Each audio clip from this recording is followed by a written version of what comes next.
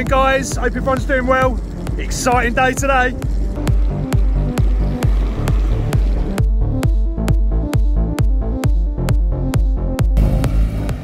Michael's here. He don't care about his wheels. I bought a license from eBay. Why doesn't that surprise me? Right guys, so today, big day, we're off to Devil Developments to get this thing mapped. So we've had all the hardware put on. In the last video, basically we installed an intercooler, we've done the silicone hoses, and we've done the 4-inch track slag downpipe. Well, Michael did. Michael's on for the ride. Michael's basically built this car, so you know he needs to come and see. He needs to come and see it in action, see what it can actually do. So yeah, a little bit. We're nearly there. We're through most of the journey now. It's about a couple of hours drive from my place. So yeah, exciting. Catch up when we get there.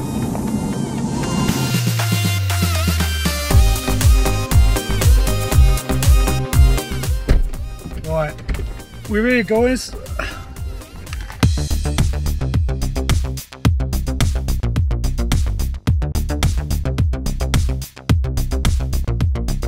So yeah, basically this is the new unit.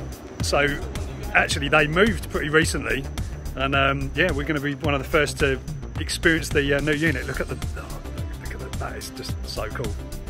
Look at this bad boy as well. If you see that, be worried. That's Ben's Tesla over there. He's come to the dark side. Brace yourself.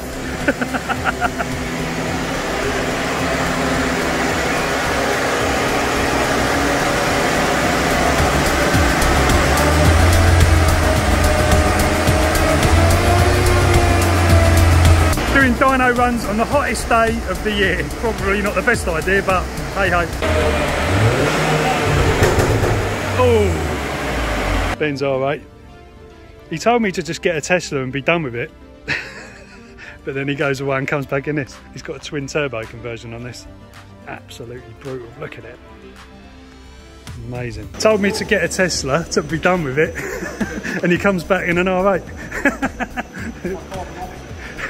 Carbon offset. The old downpipe's got a nice rose gold colour now. Plugs are going in. Yeah, I made a bit of a balls up. Or I was going to get the Turbo Technics pipe, which had the turbo elbow built into it. But I don't know, lots was going on. I ended up ordering the normal racing line pipe, which hasn't got the turbo elbow, which can affect a bit of it, but Ben reckons not too much. Might get away with it. Baby IS20, you'll be right. Ah. Top tip here, aren't you? Yeah. Oh, look at that. What's the reason for the uprated plugs then? It's cold. Colder. Yeah. So when you start tuning, higher silicon pressures, you will drop down Yeah. to a colder plug. Have they got the top bit as like the electro covers it better as well, does it? Or No, is that a standard? 743/8 dash 8. Ah, okay. You don't need that. I was just talking to Ben about the future of maybe like electric tuning, because he's just got himself a Tesla. He did say to me, why don't you just buy a Tesla and be done with it? What a sensible thing to say, because it's like, you know, 500 plus. How much are those horsepower those Teslas running? Yeah, it's quite a lot, isn't it? But yeah, you know, as a daily, I think they're great.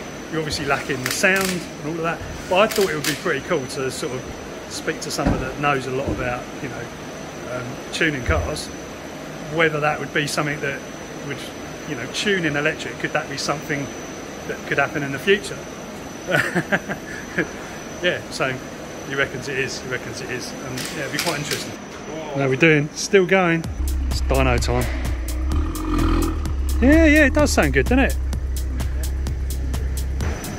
The last number on the dyno, 279. That's what we got to beat. Getting ready for the first run.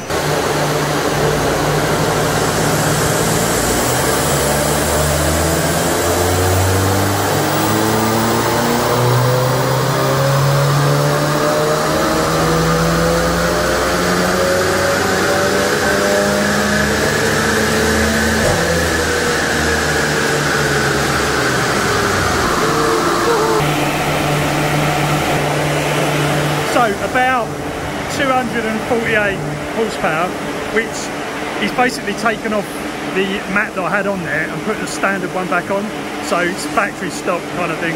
So with the extra bits and pieces, I mean, this car was like 220, 230 to start with on a stock mat, so those extra bits like the intercooler and the plugs and the filter has taken out to 250 nearly, which is pretty good start. That's a pretty good start. Ben's just programming the gearbox. Right, unfortunately, got a bit of bad news. Ben disappeared for a little bit and Chris come out and was like, right, we've got a bit of bad news. Basically, they have tried to flash the gearbox and the flashing process didn't complete properly. Now I know a little bit about this because obviously doing mini PCs and doing all that electronic side of things. Basically, it's temporarily bricked my TCU. So yeah, not ideal. Obviously it can be fixed because it's just basically like a you have to use a factory program tool or whatever to actually, you know, get the full refresh on.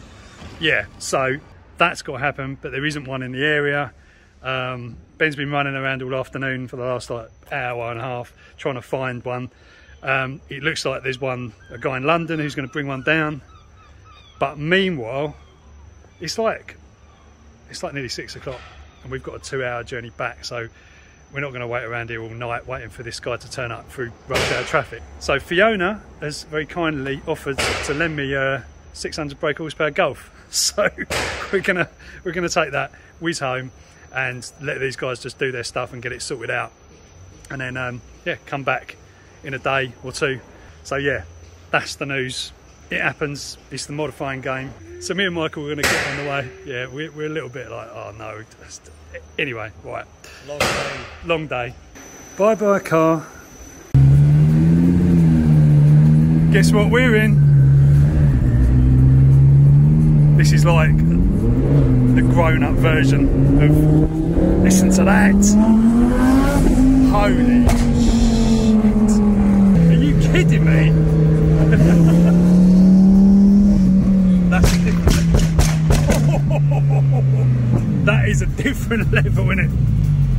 So this is twin turbo. Yeah.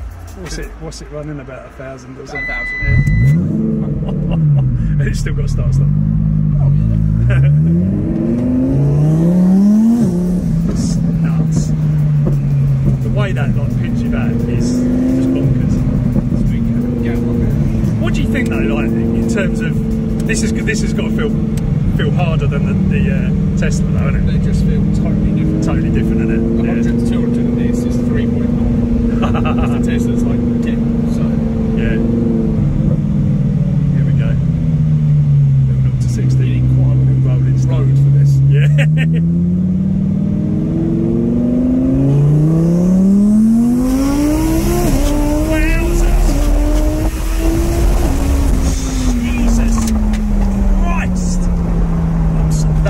That is ridiculous. That is ridiculous. Only 80 loads. Yeah. Wowzers. I'm sorry, that is the fastest thing. You must have been literally like dreaming of this. Like, if you could make this possible, it's like, as soon as I can make this possible, I'm going to do it. Yeah.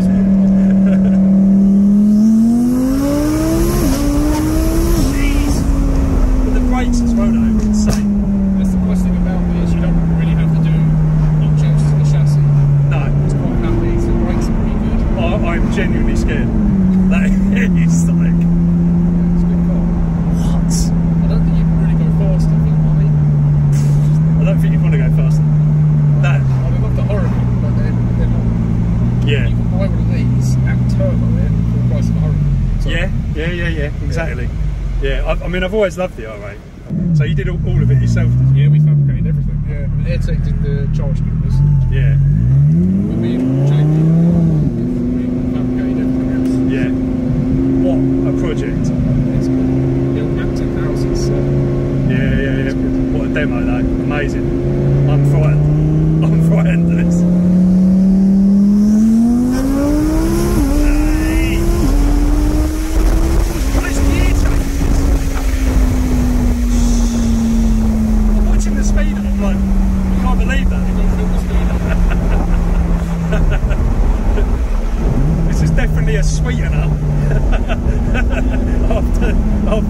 moment, but It'll cheer me up for you. yeah. You know, it happens. It's one of those things. Like you modify cars, like you've got to expect things. Once every sort of 6 months or something, it's just like some sort of issue. All late. But you couldn't have been in a faster car going around to try and find the bits. Traffic. Yeah, it's very true. It will be fixed anyway, but Yeah. a bit late in the day to be done with cars. Yeah, that could be an issue with the old noise, can it? So we do it first thing. So do it first thing in the morning. Be done by midday tomorrow. Wicked. So I might, probably come up tomorrow. Yeah, I think it's got to be done. I think I'll have to come up tomorrow. Ben, this is just insane. If I ever had the bug for modding cars, it's just got another times 10. And all this can be yours for 5 miles per gallon. Gotta love it.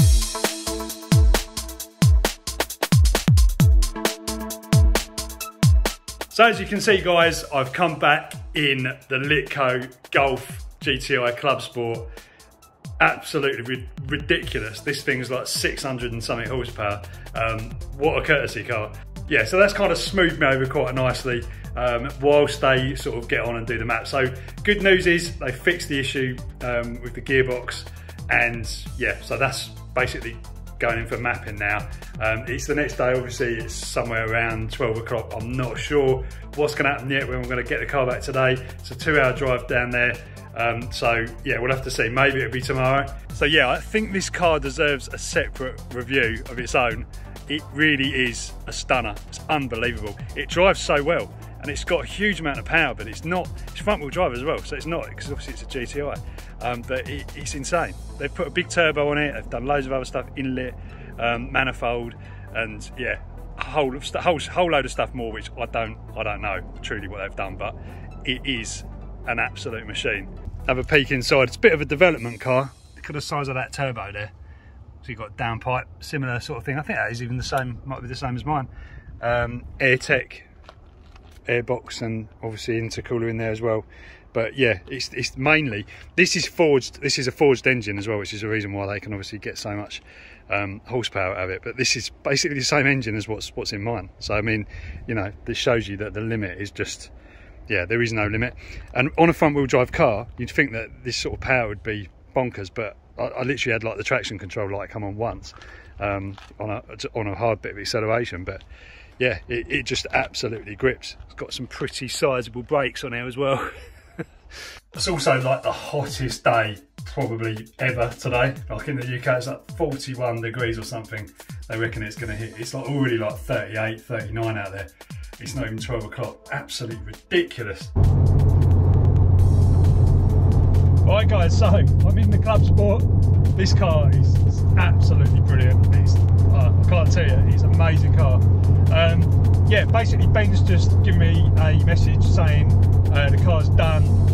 They've managed to get 339 horsepower and, oh, I can't remember the torque. It's a lot.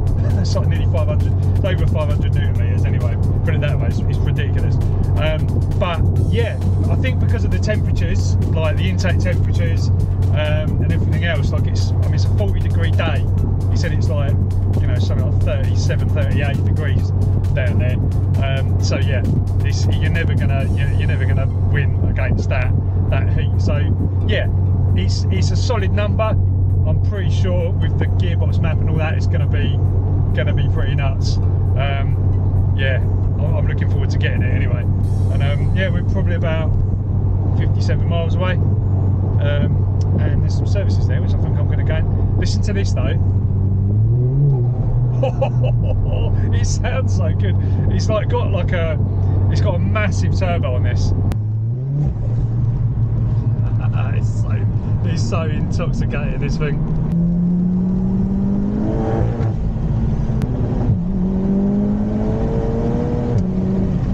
Yeah, it's brutal. It's absolutely brutal. Right, I'm here.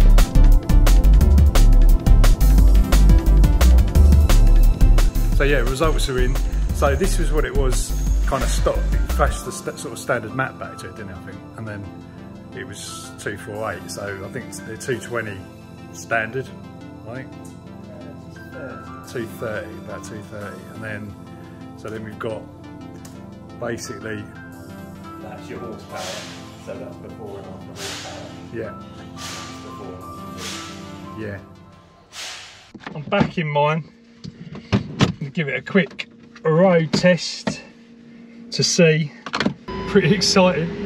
Oh, it's good to be back in this. Oh, it feels a different animal to the Golf. We'll see what happens here. It sounds pretty nice. We're going in sport. Ooh, that is already, I can already feel that it's different. That's mad.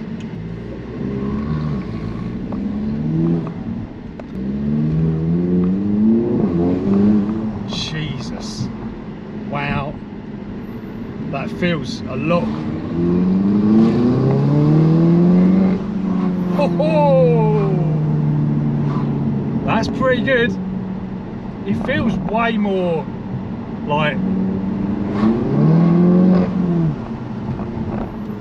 yeah, it feels way more like responsive, like it's right there, like the whole. This is good. This is really good.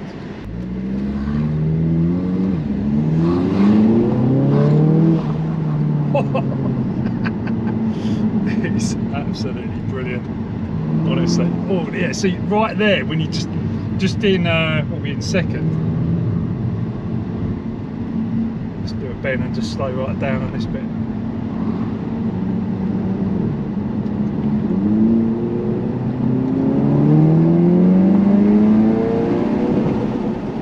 Yeah, I love the revs. Yeah, so basically, like it's full manual now. So the rev limiter, you can hit the rev limiter. It's like the old school. You hit your old rev limiter.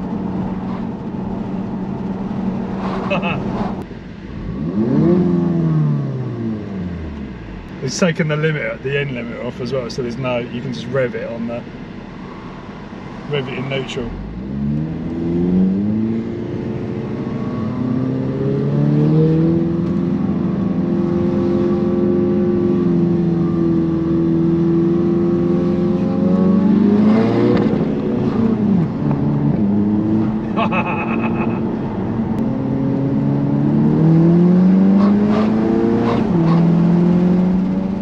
Jesus, that, guys, that is a world different. That is a world different. That has that extra bit that it's got. That's massive improvements there, massive gains.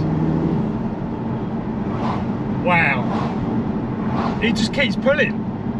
It's a bit like what the R8 does. It sounds so stupid to say, but it's like what the R8 was doing, but just like just nowhere near as much. But it's still pulling you back. That's amazing, amazing difference.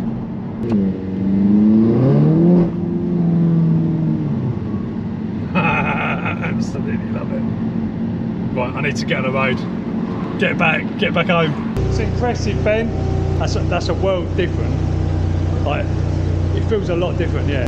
Right from down low, and it feels like it obviously just carries on as well. Yeah, bigger turbo. It needs it. After driving that Golf, I'm like, nah. To get that done. Right, guys. So I'm back. It's the next day, and I've had a little bit of time. Obviously, a 2-hour drive back, which was brilliant, by the way. Across the South Downs, I had an amazing little rip with something electric and an Aston Martin as well. So it was like 3 of us in a bit of a convoy around the twisties. It's awesome. This thing just picks up speed so quick. I was gapping away from the Jaguar I-Pace, just pulling away from it, which you kind of expect because this is super light around the lanes and stuff. You know, it's got more power. I mean, power to weight ratio is higher. It's going to be higher on this than that electric thing. So yeah, to summarise, what I wanted to try and, you know, touch on was this whole escapade worth it? Initially, I think, yeah, it's worth it. It's 100% worth it. But what you've got to realise is that with a stage 1, you do get a massive gain. And this is a well-known thing. You know, I'm preaching to the to the converted. Probably a lot of you guys have been there and done it before with a stage 1. Stage 1 is normally just a software map, and it just pushes the car's potential, or just increases the car's potential. Doesn't really stress anything. Yeah, I mean, obviously it does a bit, but the point is you don't have to sabotage the car. You don't have to, you know, change any hardware in the car. You just literally plug it in, and depending on what car it is, you're going to get a massive gain or not so much. If it's a turbo car like this one, this is one of the better ones, and this is one of the reasons why I bought this car, was because you could do a stage 1 on it and it transformed it into something pretty amazing for very little money. And that's the point here. Like, the bang for the buck is huge with this car. You can pick these cars up for like 15, you know, 15 grand or whatever. This one was probably like high, you know, 20 plus. I think I paid for this in the, because it's a 2017 model. It's got everything. It's got all the extras and everything else. But basically, the point is you can get a cheaper model these days. They're going for, you know, good value. Stick a map on it and have a really, really fast car and have a lot of fun, and then sell it, and that's absolutely fine. Obviously, stage 2, you're paying a lot of money and you're not getting as much again, if you see what I mean. So it's like, yeah, you know, the value for money gets less the higher you go. So what we've seen here is I've probably added like, say 50 horsepower, because realistically, you know, the air temperatures were bad and everything else, and it was just a bad day to do the tuning. But so on my first stage 1 map, it was running about 300 horsepower. So, you know, not bad. We don't know that because we never measured it, but it probably was around that sort of level. That's what they quoted.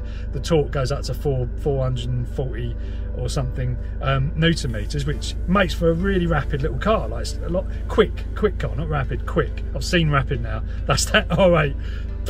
No, that's actually ridiculous, that R8. Honestly, I can't even believe that. That's the fastest thing I've been in, period, any vehicle. So yeah, that was absolutely awesome. But yeah, the point is, stage 2, you're paying a lot of money, you're not getting as much again, but it does set you up for stage 3. And I'm already thinking of this now. I'm thinking that since I've driven that Golf and seen that R8, it's like I need to get closer to that 400, 500, those numbers there. Like, I mean, if this was 400 horsepower, I think it'd be enough. Like, things are going to start breaking if you go any higher, I think. Although, you know, Ben says 500 is kind of, you know, doable, but you know, and we've seen that Golf is like 600 horsepower, is totally doable. But this is the thing, you end up chasing diminishing returns. It's just, you know, and the cars, you lose the car's drivability as well. So there is a sweet spot. Definitely realise that there's a sweet spot, but it's quick. Like, don't get me wrong, this thing is fast as fuck, but you do, there is a little bit, I want a little bit more. So I'm going to take this to the next stage, definitely. Ben's going to sort me out something, hopefully, and we'll see what happens. But cutting to the chase, having done all this so far, what would I recommend someone coming into this and wanting to do the same thing again? I'd say 100%. If you want a little car and you don't want to pay a huge amount of money, the TT is awesome. 4-wheel drive, like, you've got a DSG gearbox on there, paddle shift, like, you've got a modern display on the dashboard. Like, these were all the reasons that made me go for this car. It handles like it's on rails. Pretty much all you've got to do is lower the suspension a bit, and it's almost, you know, track ready. You know, it's a good car. But what I would do, I'd say, forget about your, you know, don't bother going for a generic map. Don't, you know, use what I did. I mean, you can do, they were good, their service was great, everything else, but I would go to LITTCO for a stage 1. Basically, go to LITTCO for a stage 1, because the difference is they map the gearbox as well. They map the gearbox and the engine together, and that whole thing just works in harmony. And you get extra things like, you know, your rev limit, you can bounce the car off the rev limit if you want to, all that sort of stuff. So yeah, it's 100% better to get a proper rolling road map done like the guys at LITTCO. And I think, to be honest, I think you might get close to the numbers that I've got, even without the intercooler, air filter and all the other bits and pieces. So, you know, just do a really good stage 1. I think you'd be blown away. So yeah, waffled on long enough. Hope you enjoyed this one, guys. It's been a bit longer than normal. Hopefully it's been a good episode. Lots has gone on, another roller coaster of emotions, and I'm sure there's going to be more to come. Catch you next time.